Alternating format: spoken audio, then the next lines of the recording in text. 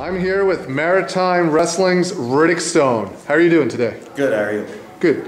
How did you get involved with Maritime Wrestling? I got involved, I would say, back in 2006. And Gary Williams actually got a hold of me and said that he would train me. And that's how I got into it, really. What are your thoughts on the current Maritime Wrestling scene? Current Maritime Wrestling scene is probably, a lot of opinions are it's the best it's been in a while, and it's probably my opinion right now too. There's lots of good talent, there's lots of new talent, there's lots of, not old talent, but experienced talent that if you're a young one on the roster, you should be picking their brains. People don't ask enough questions these days, and you need to keep asking questions. Thoughts on the type of work ethic a pro wrestler needs to have, training-wise, in the gym, and effort in getting booked other places?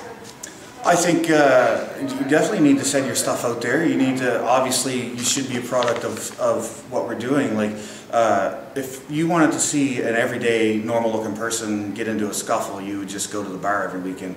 But we're supposed to be athletes, so I think you need to train your ass off to get in the best physical shape that you can be in. No, not everybody has to look like a bodybuilder, but you need to be able to go in that ring when your time is out there.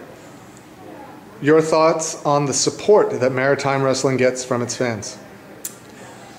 A lot of it's mixed. Like, you know, if you go on the boards and read it, you know, there's a lot of complainers out there, but there's also a lot of support. So you know, as long as everybody's having fun, that's really what it's all about. People like to hate, people like to love. It's just the way it is. If you could put one match on a DVD to show somebody what you do, what match would you choose? Right now, it would be me versus Cowboy Mike Hughes about 3 years ago. Or just this past year, it would be me and Titus or me and Marcus Burke.